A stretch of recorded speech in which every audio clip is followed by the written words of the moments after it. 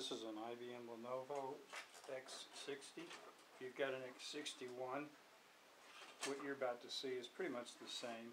IBM Lenovo X60, it's a tablet computer, but it's more than a tablet, it's also a laptop. So it comes with full function keyboard, track point, and everything that you would expect from a laptop, except it doesn't have a DVD writer in it. They removed that to save space. Turn the screen around here. The screen locks down. Comes a tablet. I'm going to turn it on, and I want you to pay attention how long it takes from the time the splash screen goes away until it actually boots up. And, we're talking about, what, maybe 8 seconds, I think. There we go. And it's ready to log on. That's how long it took to boot up. So to log on, we do our little flick. Well, we do a flick here. Just touch here. Brings up the keyboard. Let's see here. What's the logon password?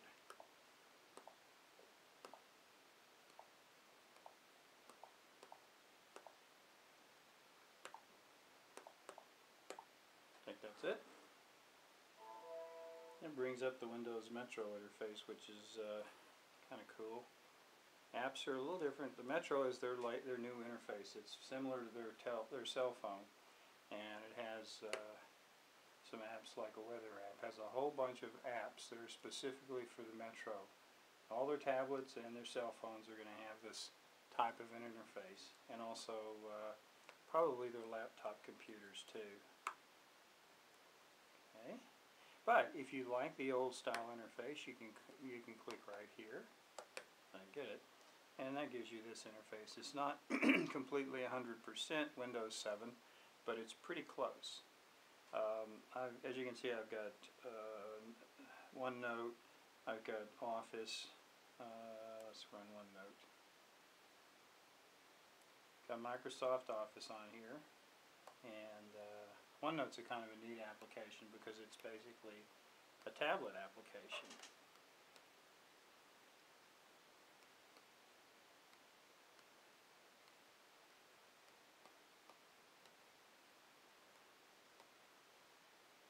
So anyway, that's Onenote, and it's got your standard Office applications on here. Let's see, I've got some documents in here. Here's a newsletter, nice, fairly complex newsletter actually. I've shown this to a couple of people. They didn't know you could do this with Word. It's basically a real fancy Word document. Okay. Now, I've got a thing on here that allows me to turn off the Metro interface. And if I turn that off, and then I log off, log back in again, the Metro interface will go away. And I have your standard Windows 7 interface. Okay. Once again, just tap here, bring up the keyboard.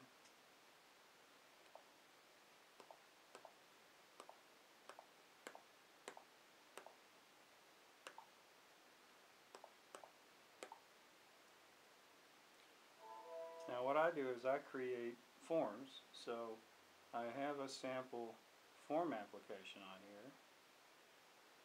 Let's see here. And I can get it to launch. I'm in a kind of an awkward position. There we go. Okay, that's a form, and I'm going to have to turn this around a little bit so I can write my name. This is a dental claim form, and up at the top here you have the place to put in the name of your insurance company. So I'm going to write in H-U-M-A-N-A, Humana. Then I've got a little button here I can push that says recognize, and it comes in and it says carrier name Humana. And then I've got the address, and we'll put in 1, 2, 3 Street. thing, and it's going to say 1, 2, 3. Well, it didn't put the S in, but sometimes you have to write a little bit more legibly. Okay, well that's the laptop. Of course, you can rotate the screen, and you have buttons to do that. So you can rotate the screen to something normal, so that you can use it as a standard laptop computer if you want to.